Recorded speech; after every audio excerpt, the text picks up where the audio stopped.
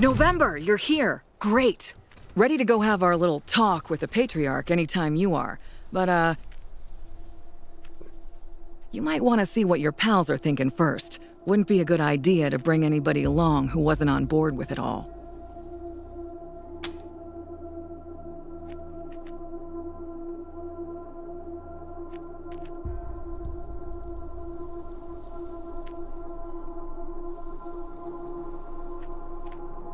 Not even a month ago, I would have called this treason, Rangers. But you have showed me sides of the Patriarch I didn't think existed, and... well, if Uncle Gideon is with you on this, then I am too, as I know he has always cared only for the well-being of our state. I will follow you in this task.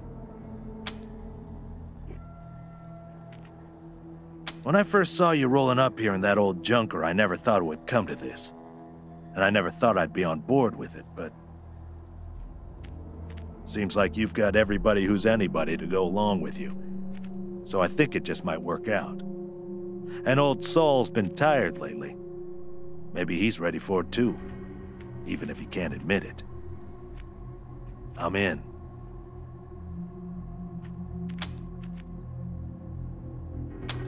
I am. Whatever it is.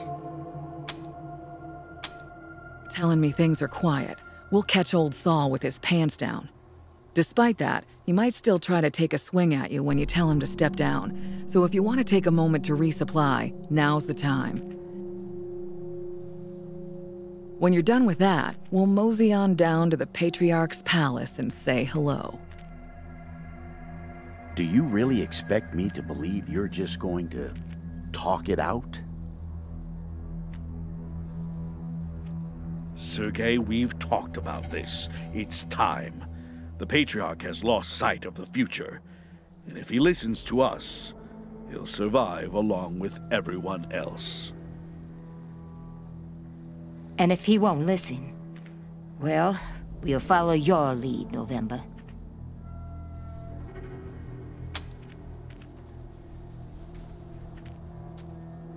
I am, November. I've known Saul since before he founded Colorado. I've never acted against his orders once.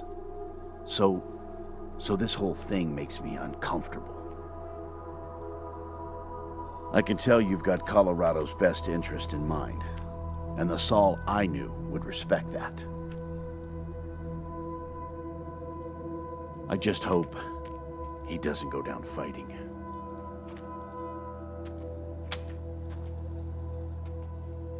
All the important people know and have your support.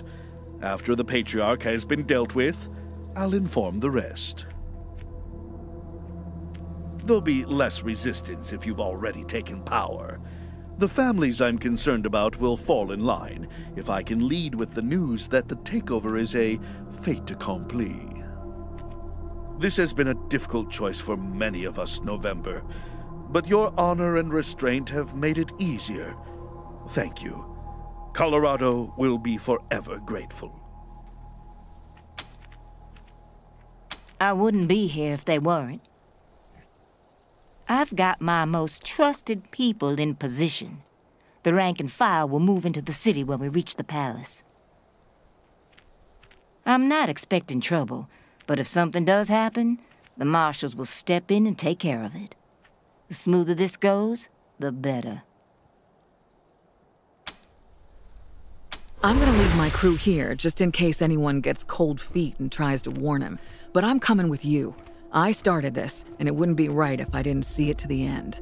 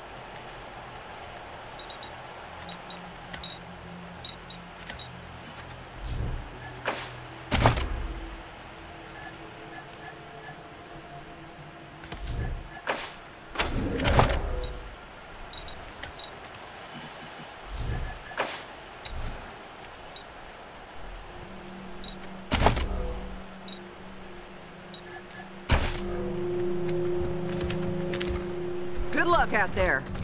Would have been better for good luck out there.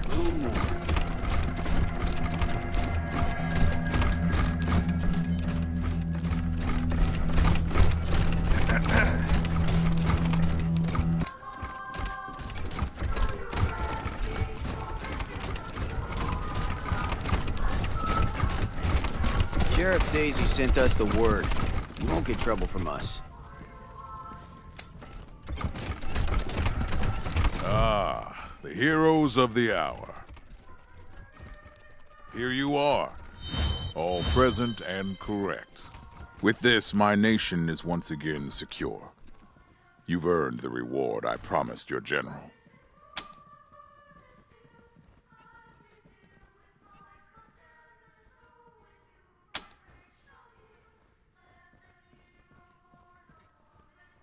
What the hell is this? Stand down!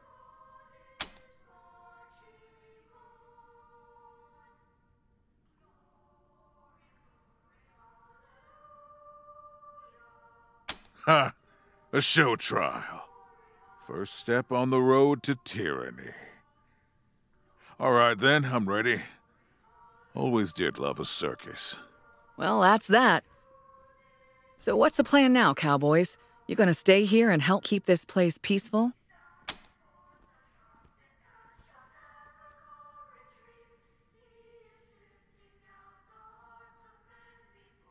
That's the honorable thing to do, and it just might get me back in Woodson's good graces. And thanks for staying. We're gonna have a wild ride ahead of us trying to tame this place. At least it'll be interesting, yeah?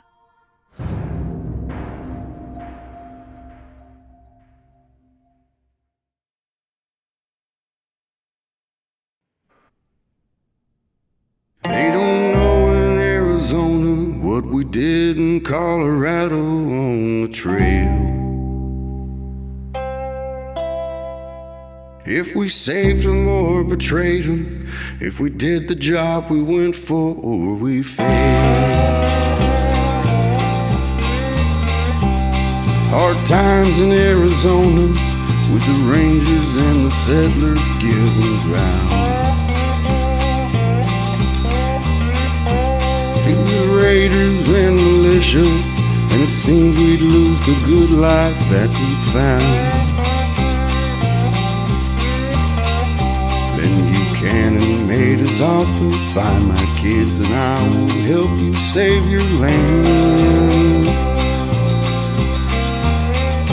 So we rode for Colorado, praying that he'd be an honest man. In Denver we found valor, a son who didn't live up to his name. He turned against his father, siding with the old man's rivals seeking fame. Though these rivals tried to stop us, we captured valor like we said we would, and brought him home to Daddy, who made it pretty clear just where he stood.